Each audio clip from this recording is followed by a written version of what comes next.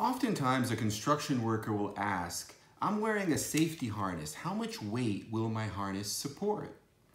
Well, most times the worker, all he needs to do is check the tag on the harness, and that will have the maximum weight load.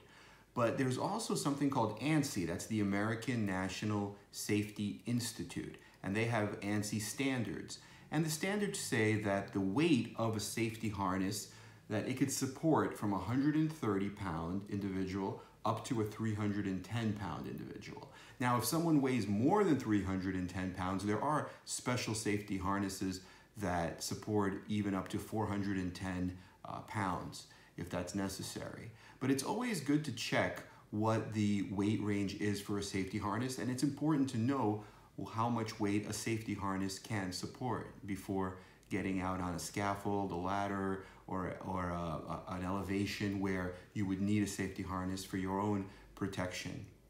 I hope this helps, and I hope everyone has a great weekend.